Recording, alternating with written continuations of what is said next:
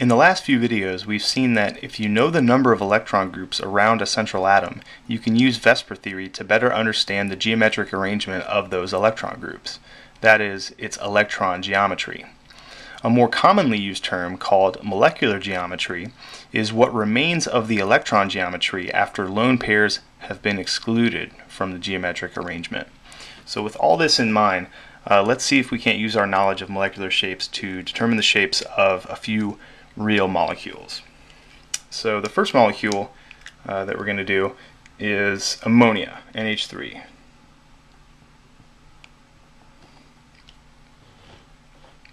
So what is the shape around the nitrogen atom in ammonia? Well, unfortunately, the chemical formula alone, the molecular formula, is not enough. It doesn't carry enough information for us to determine its molecular shape.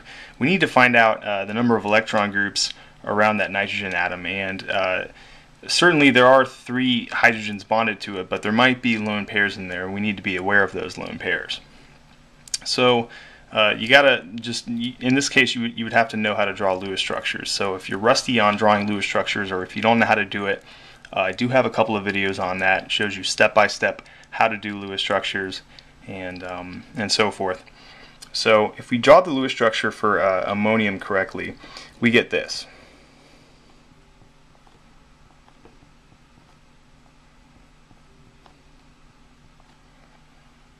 Notice the total number of valence electrons. There's 8 valence electrons. Nitrogen has 5, and each of the 3 hydrogens has 1.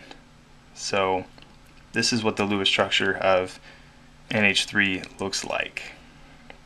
So now that we have the Lewis structure, the correct Lewis structure written down, now we're in a position to determine the number of electron groups around the nitrogen atom.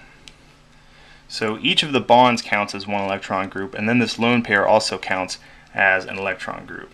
So there's 4 total electron groups around this nitrogen atom, and when there are 4 electron groups around a central atom, that gives rise to a tetrahedral electron geometry.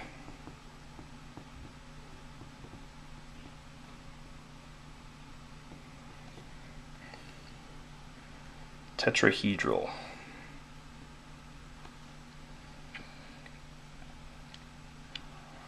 The molecular geometry, as I said before, is basically just what remains of the electron geometry once you exclude the lone pairs. So if we were to exclude the lone pair in this, well, let's first draw what the the tetrahedral shape first, and then see what's left over. I find that's the best way to do it, at least in my opinion. So if we draw a more accurate representation of what this shape actually looks like with a tetrahedral electron geometry, well, a tetrahedron kind of looks like this.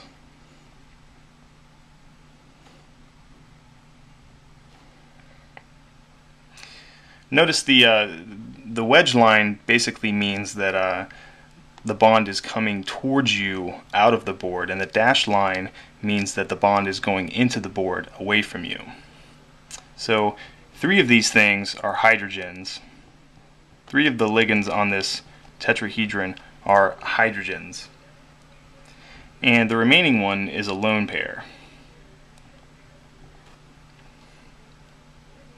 So 3 atoms, 1 lone pair, that corresponds to a trigonal pyramidal geometry.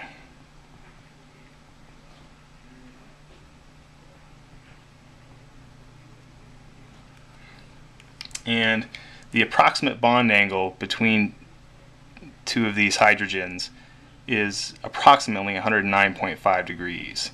It's actually a little bit less than that, and the reason why the actual bond angle is a little bit less than the theoretical tetrahedral value of 109.5 is because lone pairs have a tendency to repel the bonding pairs more than the bonding pairs repel each other.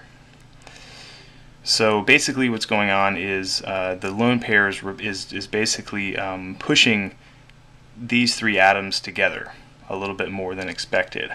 You can think of it sort of like an umbrella closing. That's basically what's going on here. Okay, so that is that's the shape of NH3. Let's move on to a different molecule. How about CO2? carbon dioxide. What does this look like in three-dimensional space?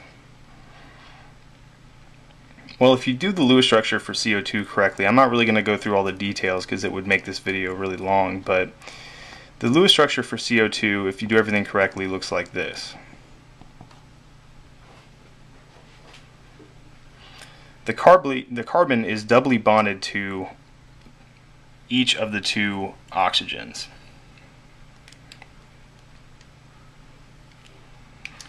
So now that we have the Lewis structure, we can determine how many electron groups there are, and each of the double bonds, although they are double bonds, but each of them counts as one electron group. So there are 2 electron groups around that central carbon. This corresponds to a linear electron geometry.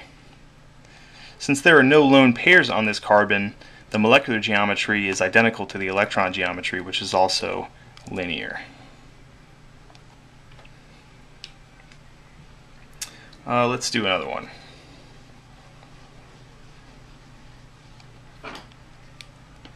How about H2O? Water. So if you draw the Lewis structure for water correctly, then you'll get something that looks like this.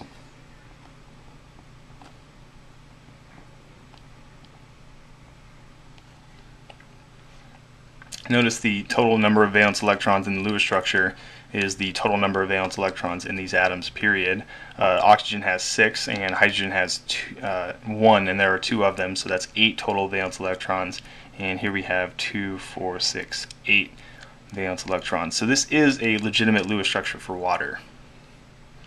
How many electron groups are around that central oxygen, though, is the real question here. So each of the lone pairs counts as 1, each of the bonding pairs counts as 1, so it looks like we have 4 electron groups, which gives rise to a tetrahedral electron geometry, as we've seen in the case of ammonia.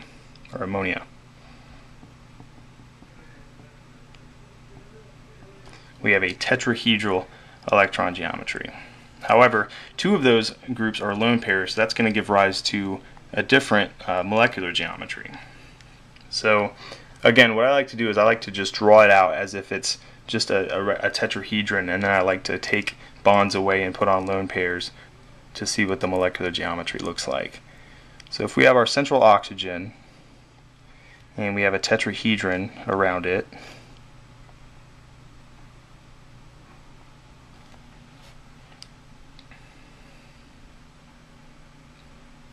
two of those groups are going to be hydrogens,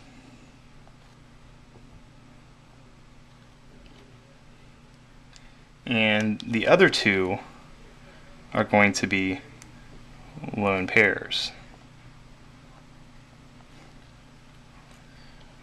So notice that H2O and CO2 have entirely different shapes, because in CO2 there's no lone pairs on the central atom, but in H2O we have 2 lone pairs on the central atom. So this gives rise to a bent molecular geometry. And the approximate bond angle between these 2 hydrogens is 109.5 degrees, but the actual bond angle is about 105 degrees, so it's a little less than 109.5 degrees. Again, it's because the lone pairs have a tendency to push the bonding pairs together because they have more repelling power, basically. Alright, so there's water. Let's do a different one.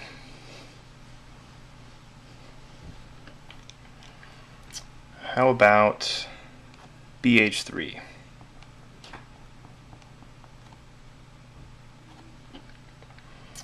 Again, we have to determine the Lewis structure of this guy before we can, determine how many electron groups there are. So we have our boron, and we have 3 hydrogens attached to it. Boron doesn't have any lone pairs on it because boron's actually one of those interesting elements that tends to form incomplete octets. So this is the most commonly accepted Lewis structure for BH3, even though the boron atom does not have an octet. So we have 3 electron groups, electron geometry, that's going to be trigonal planar.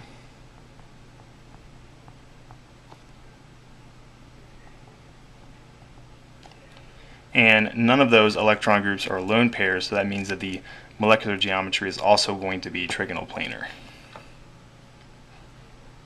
The bond angle between these two hydrogens is 120 degrees, just as expected. Alright, let's do another one. Maybe one that's a little bit more challenging. How about SF4?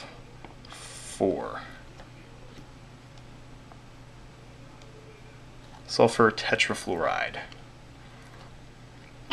Well, once again, we got to draw the Lewis structure. So if we draw the Lewis structure correctly, we'll have our less electronegative sulfur atom in the middle, and we will have 4 fluorine atoms hooked to it. And fluorine has 7 valence electrons, so each of these fluorines is going to have 3 lone pairs on it also.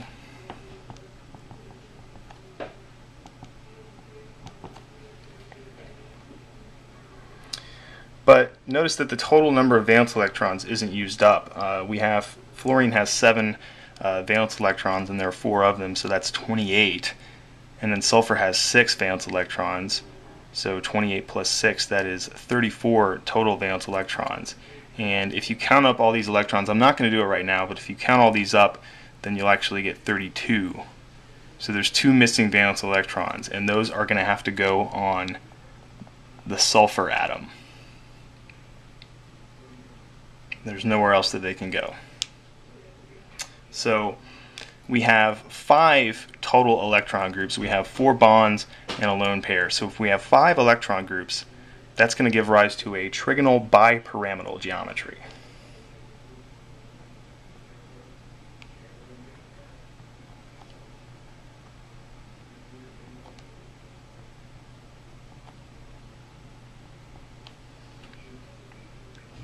So to figure out the molecular geometry of this thing, let's go ahead and draw SF4 as a trigonal bipyramid, and then we'll figure out where that lone pair goes. So a trigonal bipyramid, that's going to look something like this. You have our sulfur in the middle, and then you have 2 of these axial positions, and then 3 of these equatorial positions.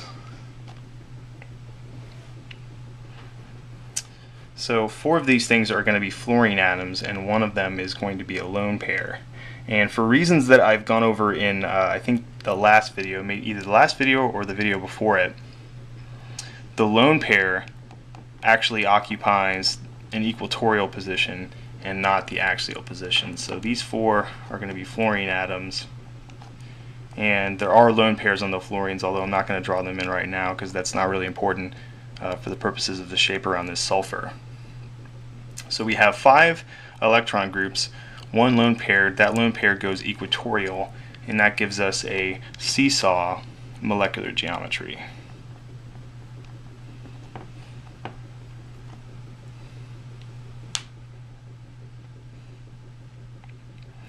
Alright, so I think I'll end the video for now.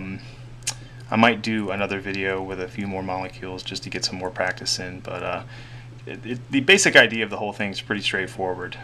You gotta be able, pretty comfortable, drawing Lewis structures, and then from there it's pretty much a matter of just counting electron groups and just understanding some of the finer points of VSEPR theory. So, all right, I hope this video has helped, and good luck doing molecular shapes.